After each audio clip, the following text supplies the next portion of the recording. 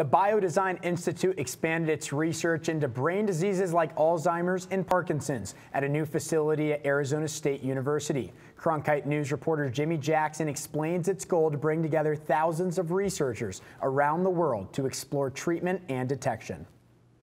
Arizona State University unveiled a new facility in its Biodesign Institute that leaders say will help maximize research into Alzheimer's and other diseases that attack the brain. Joshua LeBayer, the executive director of the Biodesign Institute, says researchers from around the world are working to find treatments and detect the disease in its early stages. We have scientists here who are brilliant at doing animal models to study the disease, and we have scientists here who are doing what's called data science. Looks at large batches of data, if you will, on individuals with this disease to see if we can discern from that patterns that are important for understanding the disease.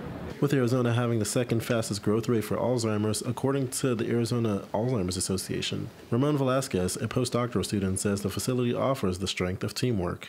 I think that this institute will definitely allow for even more collaborations and also deciphering more about the actual disease process and hopefully finding treatments for the disease.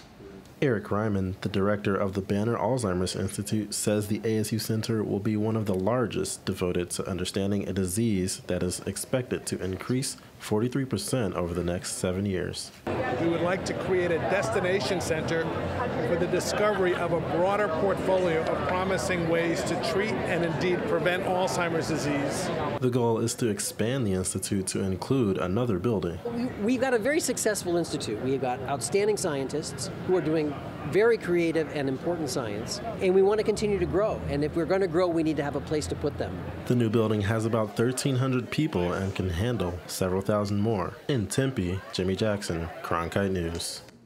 The center will house cutting-edge technology like the compact free electron laser, which will allow researchers to record images of molecules changing shape.